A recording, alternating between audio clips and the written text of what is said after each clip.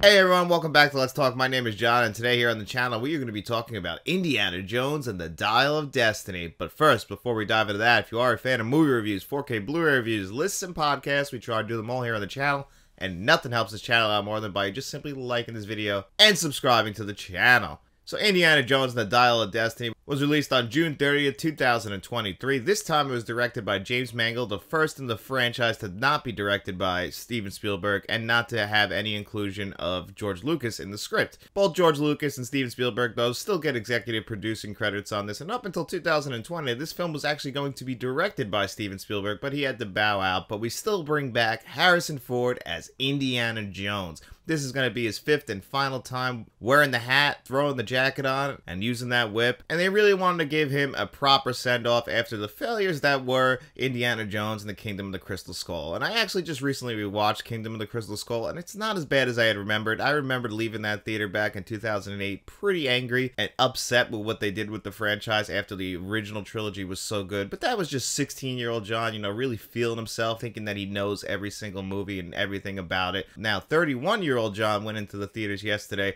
really excited to see Dial of Destiny, really excited to see Indiana Jones get that proper send-off he deserves. And how was the movie?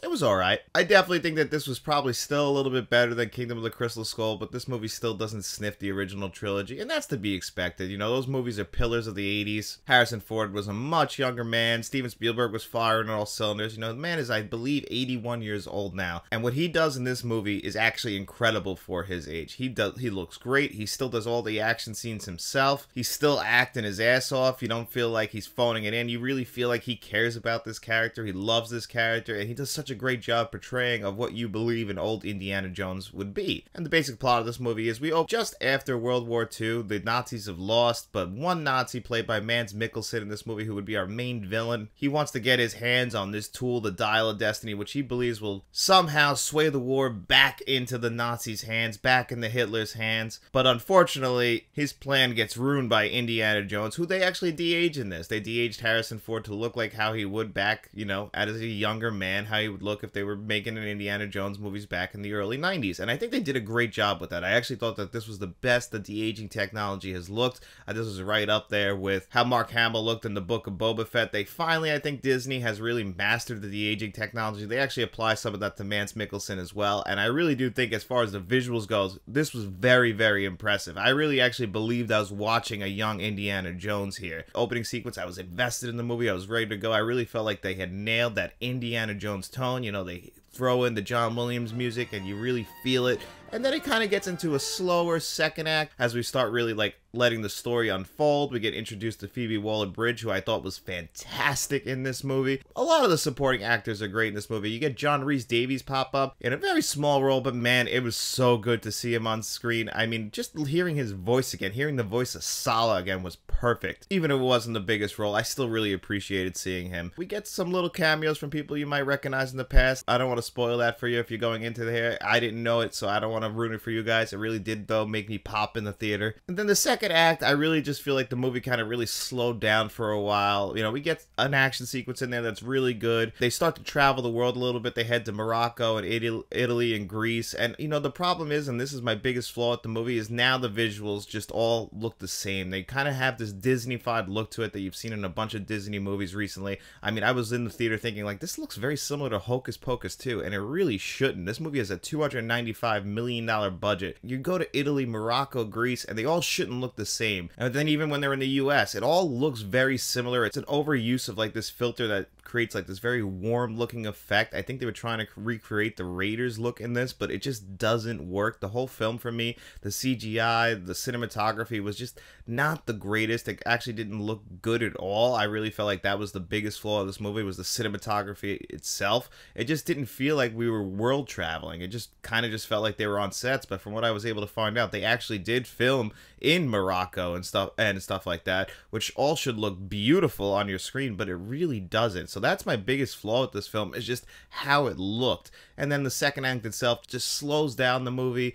I know we're trying to develop and build up to a third act, but it just felt like, you know, after a great first act, we really slowed it down. The pacing just feels a little bit off, but then it really does pick up again for the third act and has a really satisfying conclusion to this movie that I really did appreciate. And I really do think that that actually ends up saving the movie and giving Indiana Jones the proper send-off that he deserves. So I really do feel like at least they nailed the landing. They gave him the send-off he deserved. At the very least, I could actually say that this was a proper finale for Indiana Jones. Just not the greatest of films to get there. That's the only thing. James Mangold is a great director, so I know he can do it, but it just felt like, you know, probably there were too many hands in the kitchen. There's a bunch of co-writers on this movie. You know, Steven Spielberg backed out, so I feel like James Mangold came in to kind of save the movie. James Mangold has directed such great movies. His last two movies, Logan and Ford vs. Ferrari, are both great, so I know he can do it. All the actors do a great job in this movie. So, you know, you really can't say that there's too much bad in here. It just feels too generic and too much like a regular movie. And for a movie with a $295 million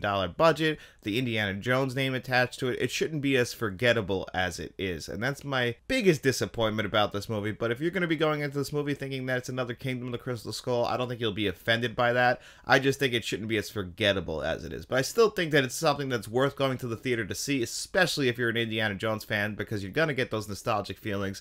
You're going to have a good time at least watching Harrison Ford do it one more time. And you really should see his proper send-off in theaters, I feel like. I think it's one of those movies that, yeah, it might not be the greatest of movies, but it's fun enough. It feels like a summer blockbuster, something you should see. And I do think that even though it doesn't sniff the original trilogy of Indiana Jones movies, it's still a decent enough adventure that you're going to want to check out. So I would give this overall a score of 7.5 out of 10. Check this one out and let me know what you guys thought of it. But it's also Friday, guys, and that means it's time for our digital code giveaway.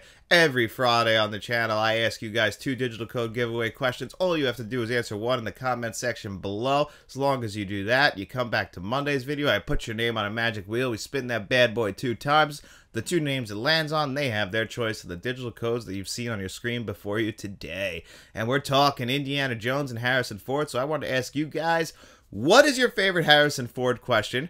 And who is your favorite character in film history? Answer one of those questions in the comment section below. And then don't forget to come back to Monday's video to see if you are this week's lucky winner. And guys, we're only 10 subscribers away from 2,000. And as I announced earlier this week, once we hit 2,000 subscribers, we are going to be giving away Skinamarink on Blu-ray, this Blu-ray right here. So once we get to that 2,000 subscriber mark, hopefully we hit it before Monday's video, and I'll let you guys know the rules for this giveaway there. Just wanted to let you guys know that is coming, so make sure you guys are ready for that giveaway. So make sure you guys leave those comments in the comment section below, and then while you're down there, nothing helps the channel out more than by just simply liking this video, subscribing to the channel, going out in those streets, and telling all your friends about us. We'll be seeing you around.